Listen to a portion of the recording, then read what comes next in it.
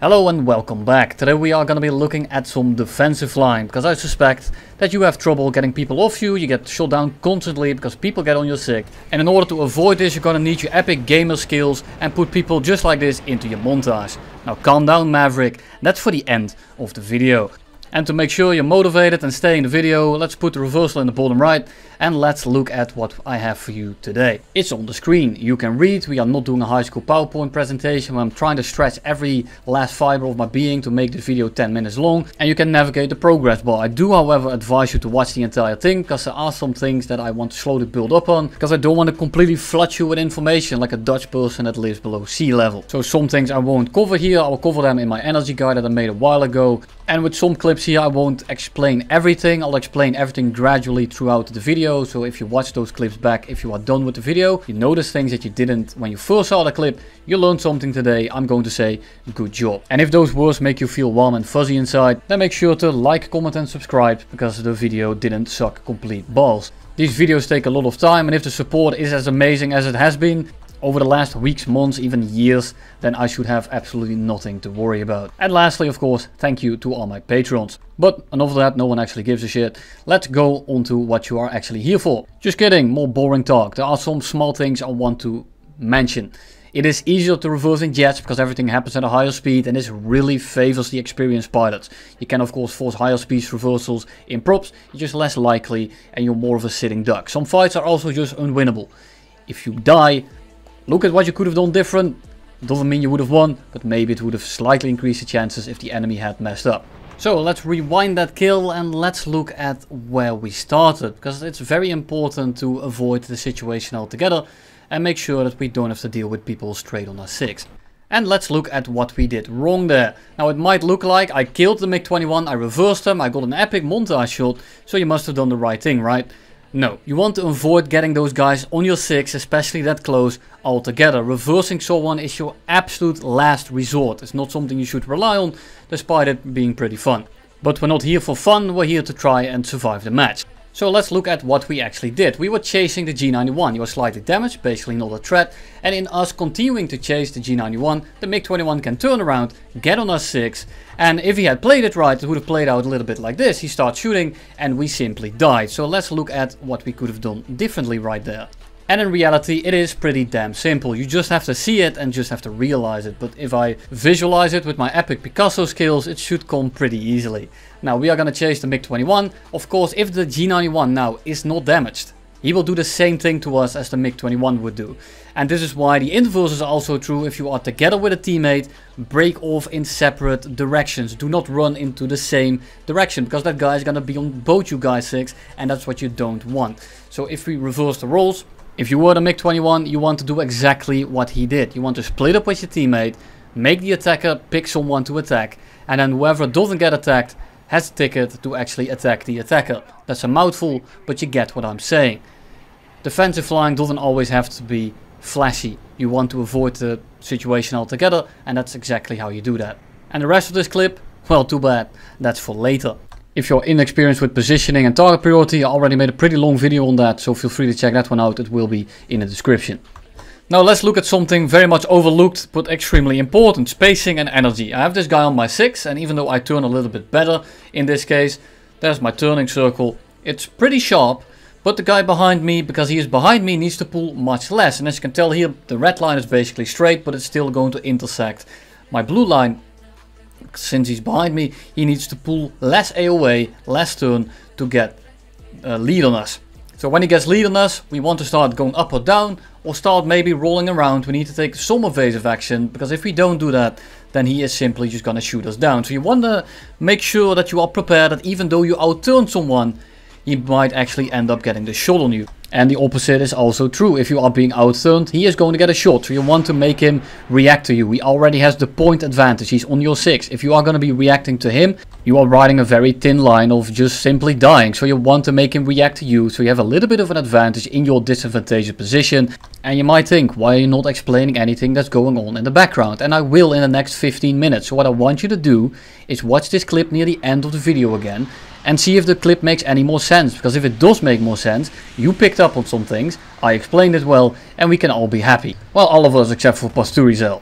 So if someone gets on your 6, you want to make sure you want to take action before he gets too close, because once he gets within like 800 meters on dead on your 6, it's going to be very hard to get him off you.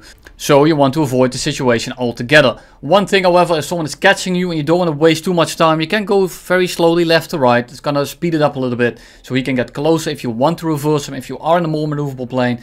But more often than not, you just want to do this a few times to just speed it up a little.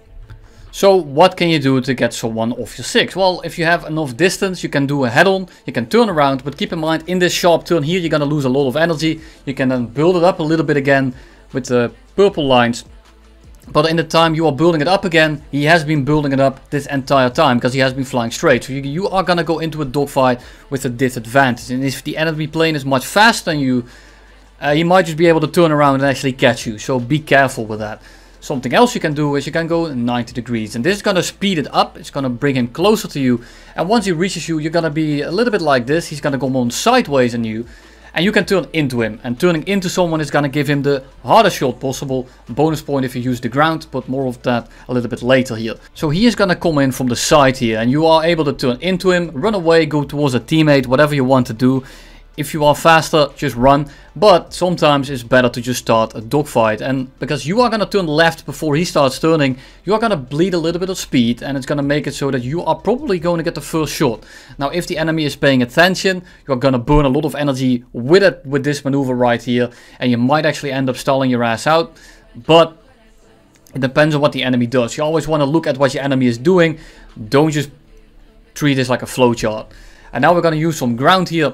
And let me use my drawing skills, here's some terrain, and because we are in the Netherlands, let's add a massive hill, there we go, an absolute unit of a mountain. Now if you go underneath him, you're going to use the terrain, and if he tries to get a shot on you, he will lead, but he won't be able to actually complete his loop, so he's going to end up turning into the ground. So he has no choice but to break off, or he can do whatever this guy was doing, and try really hard to get a shot off, and then notice a little bit too late that the ground starts getting bigger at a very rapid rate.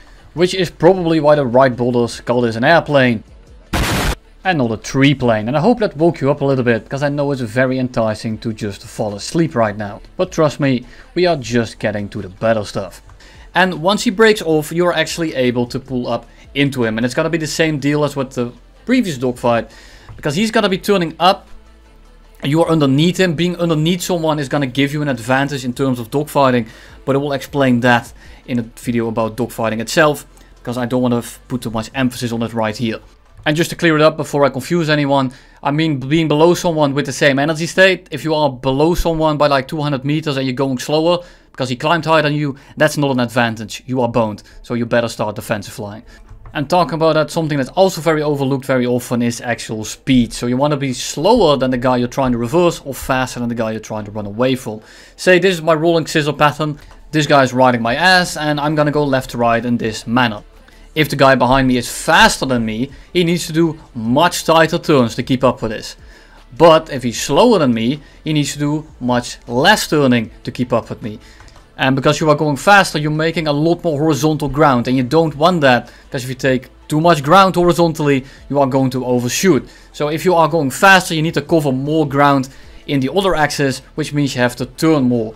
So now if you get a guy on your 6 that's slower than you, it's gonna be much more difficult to reverse him. If he is slower than you in a more maneuverable plane, do not attempt the reversal. If he's slower than you in a less maneuverable plane, you can start dogfighting him. And if he's faster than you in a more maneuverable plane, you need to shed more speed and try to get that first shot off.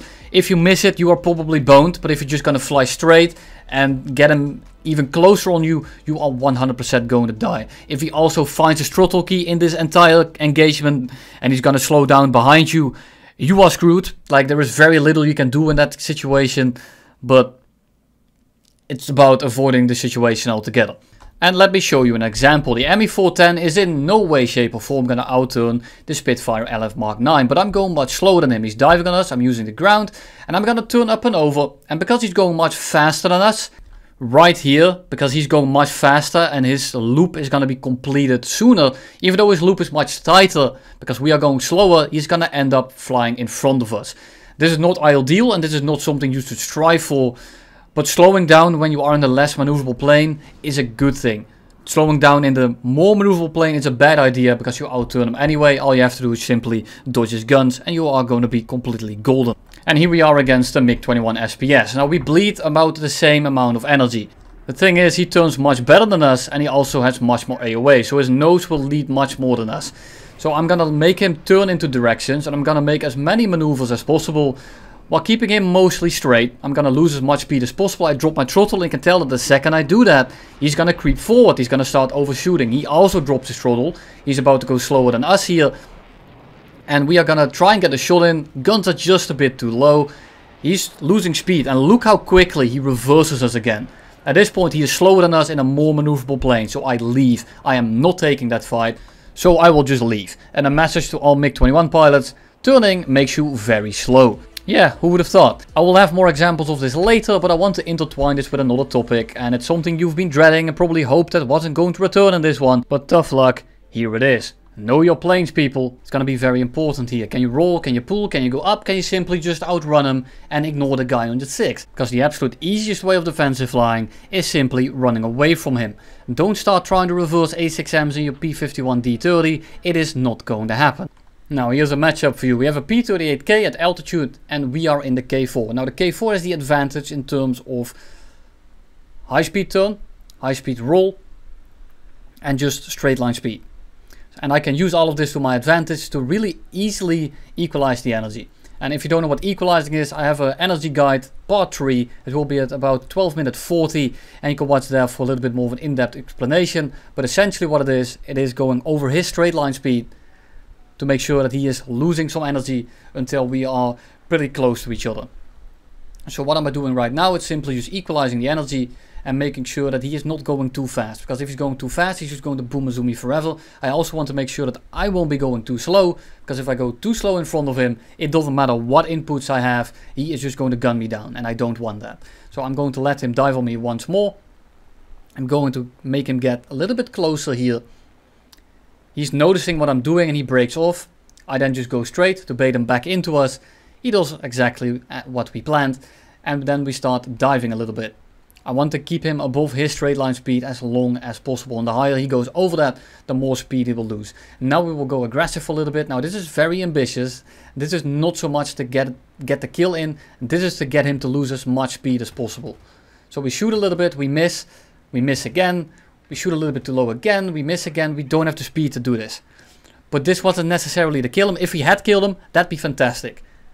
But now we have him roped in, now we have him pretty slow, and because my plane picks up enough speed, we can start flying defensively. And this is what you're here for. And I'm going to pause it yet again, because it's finally getting a little bit interesting. Now let's get all this trash off the screen, and let's look at what you're here for. My absolute brilliance when it comes to drawing planes. So we have a blue 109 and a red P-38, and it will be a little bit cluttered. They will be overlapped on each other to show you good positions to be. And now even though the P-38 might compress, it might not roll as well as you, but just rolling in place is not going to get you anywhere, and you see this all the time. You need to move in more direction than one, otherwise you're going to end up like that massive fireball. So what do you want to do? You want to make it so that he doesn't have to do only one thing to nose up into you. So if you stay directly above him, all he has to do is just pull on his elevator and he's going to gun you down very easily. Now if you stay below him, depending on the plane, you might get away with it, but then you have to know your plane. For the P-38 it might work. MiG-17 with his flaps down, it will work, but if you face something like a Spitfire or you face something that can actually NEC-G very well, you don't want to be there. So ideally what you want to do is stay next to him. Bonus points if you can stay next to him and underneath him at the same time. Because now first he has to roll over, then he has to pull on his elevator, and now he's getting a shot, but that means that you're not moving in the meantime. You can react to what he is doing. And in the time it takes him to roll up over, you can just pitch up and get out of his guns. And you can do this dance all day long, because look where we are right now. We are already on his wingtip and he still has to roll over all the way. So we can just keep rolling onto the left now, as long as we read what he is doing. Because if he plays it right, he's going to predict where we are going instead of going where we are. And you can make this as complicated as you want. This is going to take some experience, but the baseline is try to stay in a position where he won't be able to just press one key and pull up into you. But wait, I have an absolutely amazing NFT for you. It's a summary of where you want to be. And if you subscribe right now, I'll add in a second one for free. what an absolute steal. But in all seriousness, what are you looking at here other than an absolute classic masterpiece? We're looking at where you want and don't want to be. So we have the black diamond, you want to stay outside of that. Then you have the orange box, you want to get to the sides as quickly as I can. Yellow is a little bit better. Yellow is slightly better as mostly negative elevator authority is a lot lower. So it's not as dangerous as being on top, but you still want to move to the sides. And then the green box, it's alright, pretty good, but you're better off in the blue. Green or blue, difference isn't too massive, but blue is definitely better here. But don't put too much emphasis on that. If you're in one of those, do not try to get to the other one, just try to stay beyond the wingtips and you will be golden. A little bit of a bonus, not too important, but sometimes it will help you. It's a good baseline to have. You're now in a good position. What side do you want to roll? You can roll to the right or to the left, and it will indicate you what it looks like. Rolling to the right, when you outroll him, means you're just going to keep outrolling him and you're staying on your wingtip. If you roll to the left, you're going to start rolling back into him. So you do want to be careful of that. If you outroll him, try to outroll him. If you roll worse than him, you can try to pull into him. But at the end of the day, just try to make a cross with both your planes. Try to be perpendicular in your wings and you should be completing golden. Just be careful if he's predicting your flight path. Do not pull into it. At the end of the day, you do want to be careful. It's still defensive flying. You're not suddenly on the offensive. You're trying to not get shot down. Now I want you to look at my smoke, look at his contrails and look at my directions. I'm trying to roll into the same direction. It's a smooth roll. I see that he's starting to pull lead. He has some distance on us. And because he has distance on us, he needs to pull less into those directions because he's cutting my flight path off with his guns. Now this is critical. I'm in his kill box. I need to get below it. And I see him roll. So I roll the other direction. I see his nose and I'm going to pull to his wingtip again. And I do it just in time, because if it was 0.1 second later, he would have blasted my wing off right there. Luckily he doesn't. He's going faster than us, but he's not going fast enough to actually get away from us, so we end up pitching up to him. And because the K4 has a little bit better stall control, and I mean that in terms of getting stall shots, the P38K is better in the stall. It is better in energy fighting in this manner, but luckily we have better stall control and we managed to put the nose on him. Now if you miss that one, we try to repeat, but we will end up eventually running out of energy. Now let's look at another example. This time we are going to be looking at the F104G for Germany and the J8B. And the J8B basically outperforms us in every metric that's important here. He is faster than us. And he's just much more maneuverable. And something I see many people do is just fly away from this guy and try to outrun him. It's not happening. He is clearly catching us. So what do we want to do? I want to use the fact that he is faster than us. So I want to lure him in just a little bit extra. And I'm then just going to 0% throttle and try to go as slow as humanly possible. I'm going Mach 0.85 and then he breaks the Mach cloud, which means that he is much faster than us. And because of that, he's going to end up overshooting. Because of the roll rate, we are able to stay outside of his guns. We then throttle back up the second he overshoots, because we want to have some energy to pull the shot in. He then turns into the wrong direction and we are able to shoot him down. Keep in mind, it is risky, but flying away from him and waiting for him to catch us isn't going to help anyone either. You're better off trying to go for an all-in maneuver that might kill him if he's bad or if he messes up, other than just staying in front of him and eventually die. And to convey this point, I'm going to sit on the A5C. This time we are the attacker, and I'm going to show you how easy it is if the enemy just stays in front of you if he's going faster than you. We are much less maneuverable. We have a little bit of a better roll rate. All this guy needs to do is pull in one direction and he will start mobbing on us and he is just simply gone. What does this guy do? He stays in front of my nose, he rolls around my nose and he doesn't try to slow down. And because of this, I can simply keep rolling on a 6. And this shows both of the last topics. It shows not knowing your plane, because he could have just turned in a single direction and I never would have hit him. Look at his turn rate difference. There is nothing I can do. And then I'm also a little bit slower than him, so I can just stay on his 6. If you are slower than someone and the other guy is not attempting to turn with you, if the other guy is simply trying to run away from you, what are you going to do? What are you going to do as the defender if you are simply gonna roll in front of your enemy? Eventually he is going to hit you. It doesn't matter if you are more maneuverable. It doesn't matter if you are in the better plane. It doesn't matter if you are the better pilot. If you are going to dance in front of the enemy, eventually he is going to get a shot and he's only going to need one and then you die. All this guy needed to do was turn in one direction or just slow down more than me. But he flew in such a manner that I ended up just sitting on a 6 until he eventually died. And then to wrap up the topic, let's look at an actual advantage position here. We have a Mirage F1C on us. We are much more maneuverable. He is a little bit faster than us in the long run, but in the actual fight, in a close range fight, there is absolutely nothing he can really do to us. You do want to be careful with slowing down, however, when there are missiles involved, especially if you don't have flares. Luckily we do have some. Look at what the missile is doing, look if the missile is going for your flares, and just look if you actually need flares, if you need to drop throttle, and if you end up going too slow, if you drop too much speed. It doesn't really matter what you do, because you can't really dodge the missile. If you are too slow, the heat signature doesn't really move, and sometimes your flares might not work, so try to not slow down too much. Right here I'm trying to get some spacing. I'm trying to get all the topics in here. It's a 2v1. I just wait for my teammate to clean up one of them. I turn inside of the F1C. I turn much better than him, so I just turn inside of his turning circle. I get out of his guns, and then I just turn back in.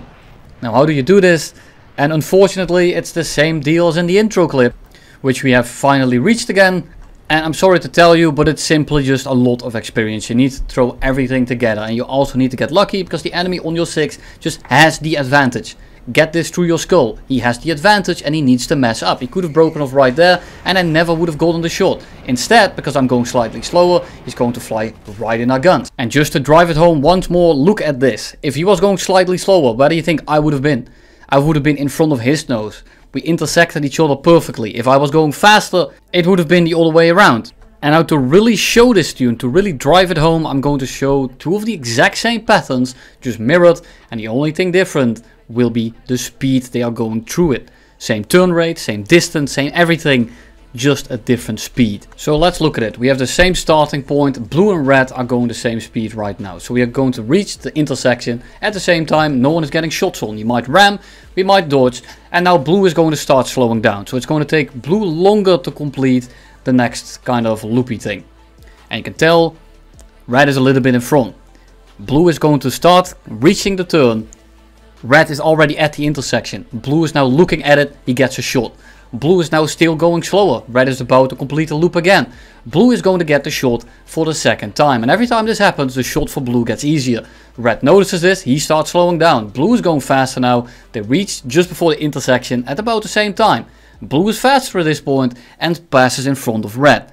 And I can do this all day long, but I think it's starting to be pretty clear here. This is all I can do for you for now. If you can do something for me as well in terms of liking, subbing and commenting if you have any questions, that'd be great. I'll try to answer everything I can down below. And at the end of the day, it's going to take a lot of time, effort and just knowledge. It's War Thunder, and just like the game, even your skill level needs to be grinded out completely. It's going to take a lot of time, but you should be used to that by now.